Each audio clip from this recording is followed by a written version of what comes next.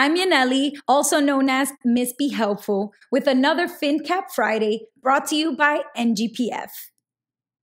The 2021 holiday season was the first time so many gift givers reported plans to gift cryptocurrency or stocks to their loved ones for the holidays. Experts say this craze is a result of the stock market and cryptocurrency becoming more and more mainstream due to technology advancements and online tools for investing that are making it more accessible than ever before. Also because of the shift to a more digital world due to the COVID-19 pandemic. After 2020, investing boomed.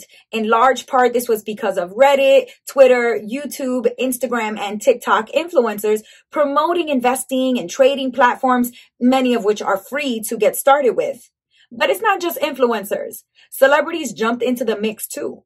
Artists like Miley Cyrus, Lil Nas X, and Megan Thee Stallion teamed up with companies like Cash App to give away millions of dollars to users for investing, and to post introductory tutorial videos that help teach people about cryptocurrency. Stockpile is another company known for allowing people to buy gift cards that have small pieces of stocks that you can use or give as a gift. But a survey from late 2021 shows that over 50% of Gen Z investors think that crypto will make them millionaires. Now, this is not surprising because the younger you are, the more likely you are to accept all things digital.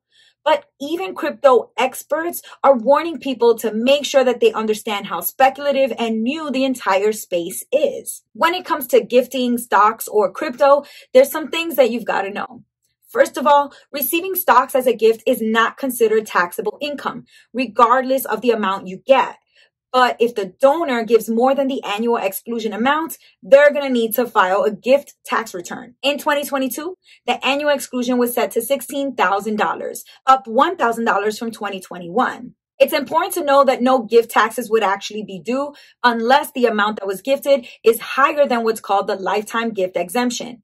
And as of 2022, that was over $12 million. So it's safe to say that's not a very common thing.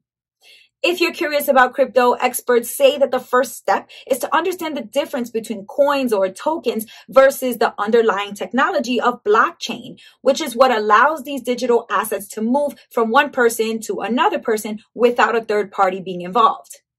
Regardless if you're buying, selling, or gifting crypto or stocks, you got to make sure to do your research and not invest any money that you're not prepared to lose.